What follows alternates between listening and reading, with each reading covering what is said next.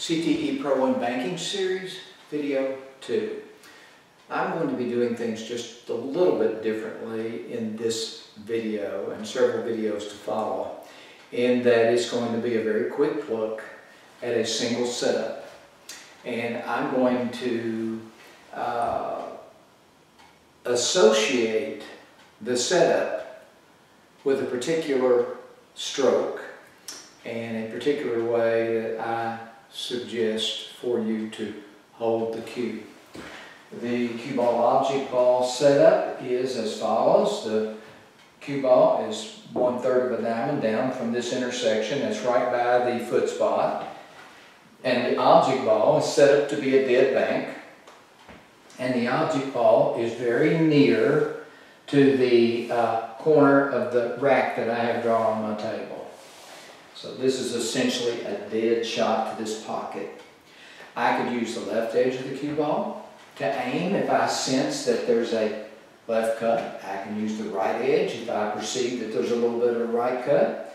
If I see the shot as being dead on, I can use either edge of the cue ball for aiming. And if I were to choose the wrong edge, as a result of there being an imperceptible cut there that I wasn't able to see, then in CTE, just as for straight ends, for dead banks, the shot will straighten itself out regardless of the aiming edge that you choose.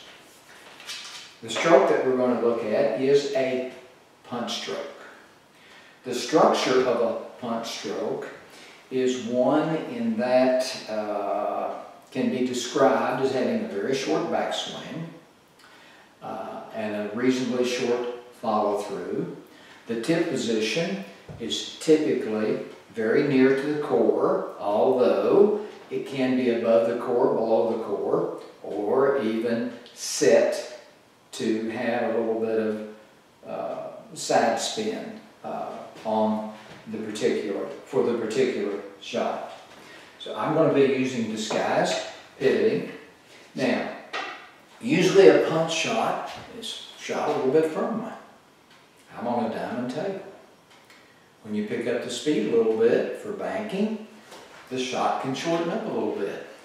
So when I gear the cue ball and the object ball together for my alignment, this is going to be a 15-degree perception. I may gear the ball in such a way that it will diminish the sight line so that the shot is ever so slightly thinner to accommodate the increased speed for the punch shot. Okay, I'm just going to shoot a couple of these so you can rewind and check it out as many times as you like. So I'm just going to set up with that. I've got a cradled grip, with a slightly increased grip pressure. So there's the slight diminishment of the sight line. It's going to be a short backswing and a short follow-through. I don't know if diminishment is a word or not, but anyway, diminish means to thin the sight line. So, once again, I picked this up as being a little bit of a right cut, so I'm going to use the right edge of the cue ball. So this time my head's going to go to the right for this disguised pivot. So I'm going to gear the cue ball object ball relation to be slightly thin to what would occur otherwise for a dead 15-degree perception with a stepped center. So it's going to be a short backswing and a short follow-through.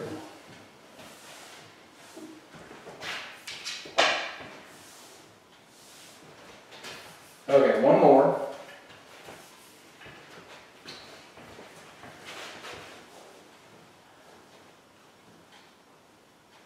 Cradled cue, short backswing, short follow through. That type of stroke allows me to strike the cue ball. My intentions are to only leave the tip in contact with the cue ball for as brief of a moment as possible. Let's call it 1/1000th of a second. Thus, I have this cradle cue, and I'm firming up my grip just a little bit so that I do not have any wrist movement. I want to eliminate all wrist movement as possible. What I want to guard against, and that's easy to do because I know what I'm doing with my stroke, I want to guard against a release, and that will be for another video. So I want to minimize this wrist movement because I do not want any unintentional spin to be imparted as a result of allowing my wrist to release.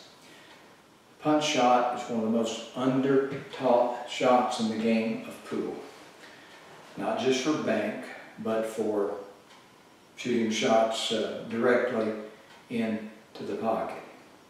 An exercise that you can do to really build your banking game is to take a cue ball and an object ball and just set shots up around the table to where you perceive the shot as being dead. Cross sides, cross corners, long rail banks, and just set it up and shoot a punch shot.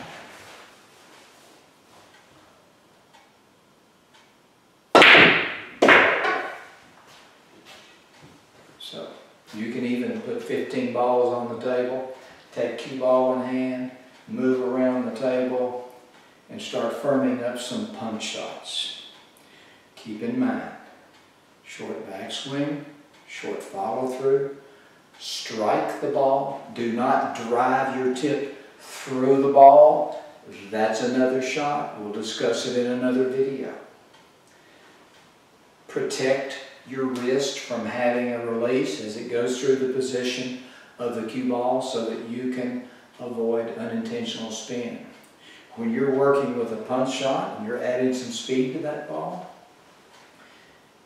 you can shorten the shot up and miss the shot. So you might have to thin the sight line, diminish the sight line, so that you're allowing for the shortening of the object ball that can occur during its bank across the table. Okay, that's the end of video 2. Short and sweet, but something that you can use to really build your skill for banking balls. Thank you.